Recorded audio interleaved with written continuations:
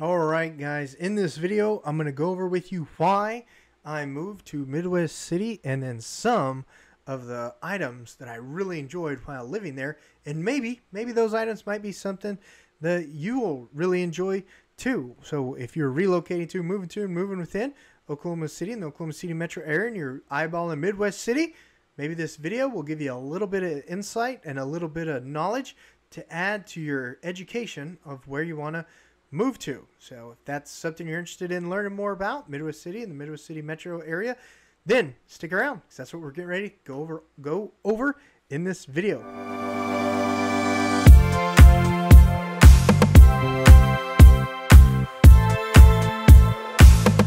Thank you so much for stopping by today's video. My name is Josh Barnett. The team of agents over at eXp Realty and we make these videos to help educate our customers just like you when they're relocating to, moving within the Oklahoma City and Oklahoma City metro area, and especially like on this video, the Midwest City area.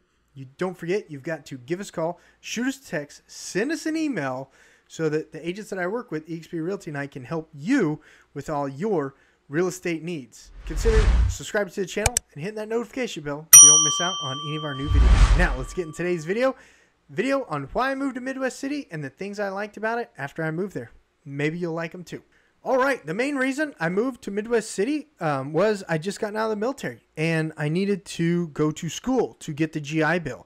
So the closest school to me at that time when I'd gotten out of the military, because I lived out in Hera, Oklahoma, was a school called Rose State College.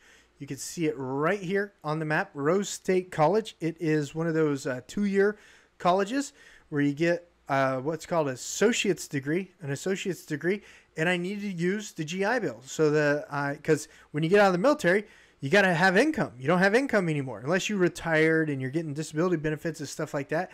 You got to have income. So it was either get a job or go to school. I elected to go to school. So I immediately enrolled into Rose State College and started school there.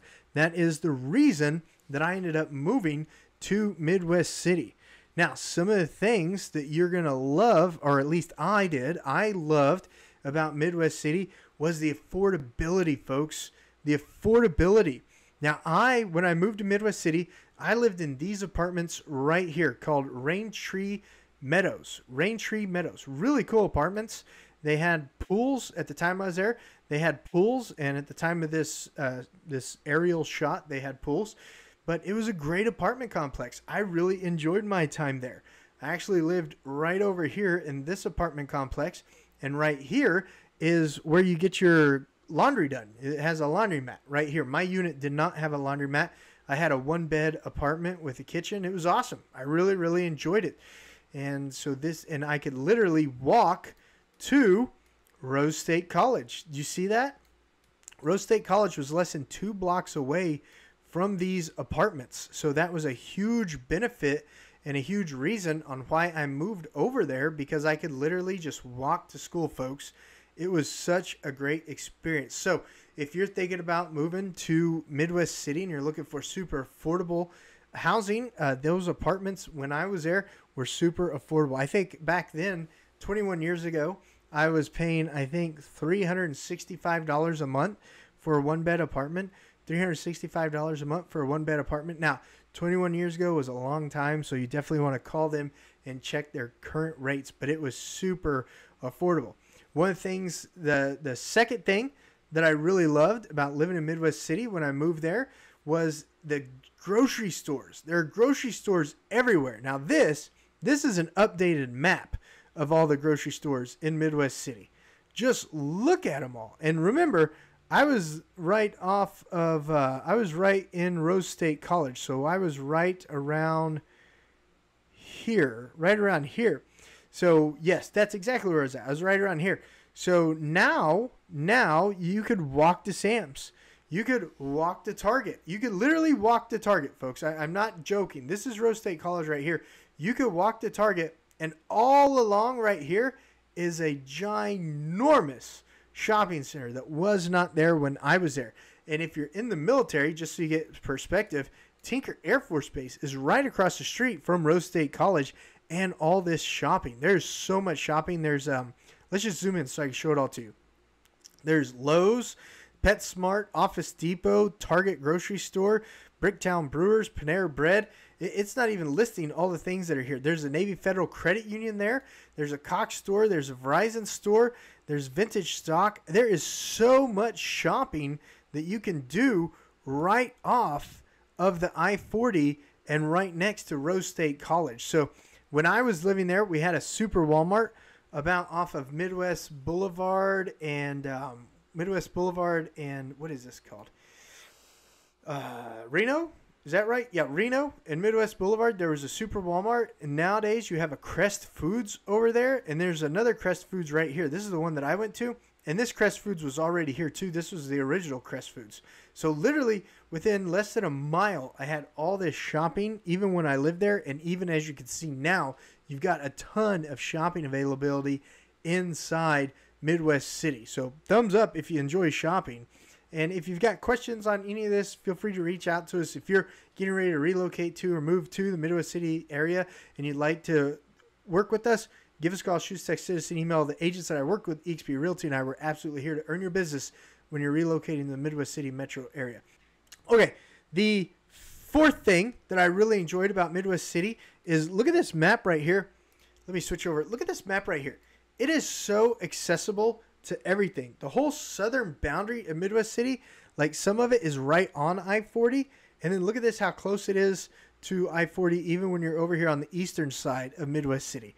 It is so easy to access the highway, and even Highway 62, also known as 23rd Street, if you want to jump on and go to the Capitol, like if you work at the state Capitol, which is located, where did the Capitol go? Oh, right here.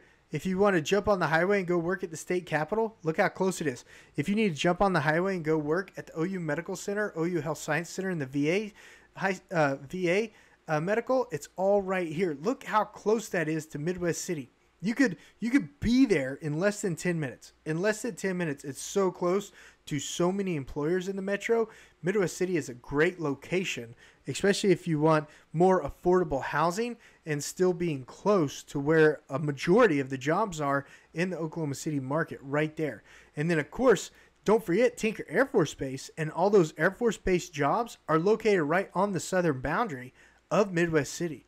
Look at that. Look how close that is. Is that not awesome? Thumbs up. Thumbs up if that's a great location. It absolutely is a great location. And then the last thing that I really, really enjoyed while living in Midwest City was the parks. Look at this park right here. This park is huge. And let me switch over to the satellite view. This park, well, that's a golf course. Where's the park at? Yeah, that's, okay, the golf course is just to the south of the park. But right here is the golf course. Right here is the golf course. And then this park right here is huge. It's got a walking trail all the way around it. It's got toys for the kiddos. It's got a dog park. It's got all sorts of stuff right here.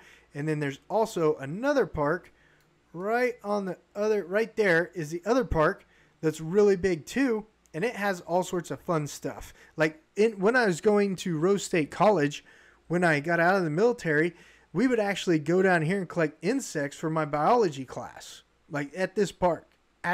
So Midwest City also has some great parks. It has a great big water park. Also, that if you have little kiddos and you want to take them to the water park, located right off of Reno, let me get over there. It has this great big water park right here too. See that right there is a giant water park. Like here's the little kiddie pools. Here's a giant water park. Here's the slides, all located off that first park that I showed you. And then it's got 4 basketball courts, or 2 basketball courts that are always busy. And it also has these tennis courts located just to the west of the basketball courts. So Midwest City's really done a great number with all the parks that it has to offer. And even working day-to-day real estate business, I find myself going to the Midwest City Library, the Midwest City Library, to do work before I head home for the day. If I'm doing business in that city, I can stop at the library, do all the work that I need, get it all taken care of before I head home for the day. So Midwest City has some great things to offer still, even in today's age. 21 years later, I still enjoy Midwest City, and a lot of customers have enjoyed it too. So if you're relocating to, moving to, or moving within the Oklahoma City metro area, you have questions about the Midwest City area, give us a call, shoot us a text, send us an email. The group of agents that I work with, eXp Realty and I, we're absolutely here to help you when you're making that move. We want to earn your business. All right, guys, subscribe to the channel if you found this useful. There's tons of videos in the playlist that you can watch about all the different cities and all the rural counties in Oklahoma that we've put together over the years. And hit that notification bell so you don't miss out on our next video. I'll see you guys on the next video.